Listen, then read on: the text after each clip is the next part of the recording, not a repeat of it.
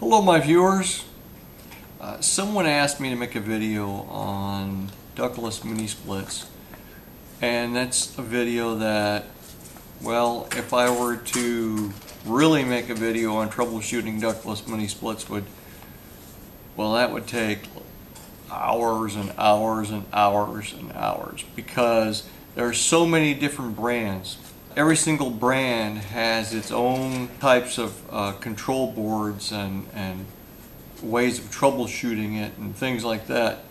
I can give you an idea how many brands there are. Let me name off a few here. And this is not going to be all of them. This is just a few. Trane, Lennox, Miller, Westinghouse, LG, Carrier, Mitsubishi, Daikin, Gree, Toshiba, Sanyo, Frigidare, Friedrich, Napoleon, Fetters, Shinco, Klimaire, Reheem, Admiral, Everstar, Whynter, SBTs, Panasonic, Toyo, Fuji, York.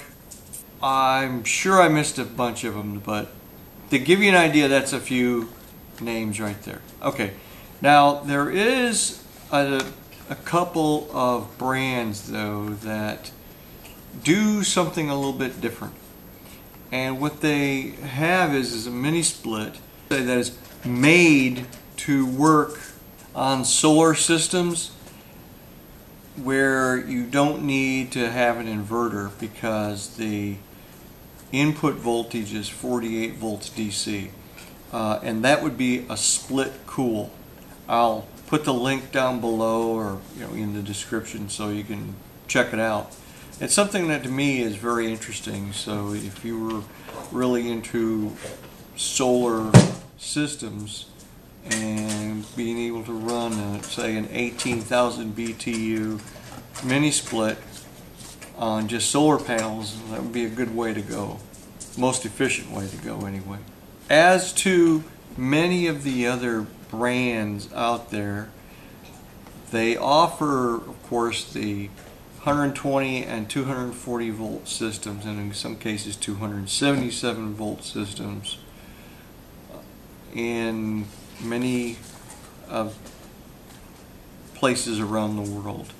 The United States isn't really a big market yet, but it is growing, where the ductless mini splits have been very widely used in other places around the world that, well, where you need air conditioning, and with the exception of the United States, like I said.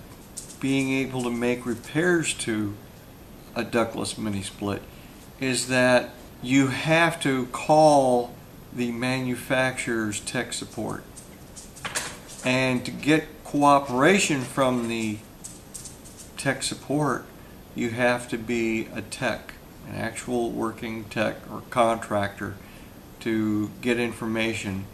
And the techs that are on the other line will expect you to understand what they are asking you to do, because if you are somebody who's like, well, how do I take the gas out of the system, chances are they're going to tell you to get a contractor to do the job. What it is they don't want, say, the happy homeowner or the do-it-yourselfer to work on their air conditioning systems. Whether the reasoning is money, or the reasoning is because they just don't want the happy homeowner to screw up the system, I'm not really too sure. You can figure it out for yourself. But that's just the way it is with mini splits. So you see, that's why I'm making this video very short, just to explain to you that if you want to buy a mini split system, that you're going to have a technician work on it every single time, unless of course you happen to be a technician. So thank you very much.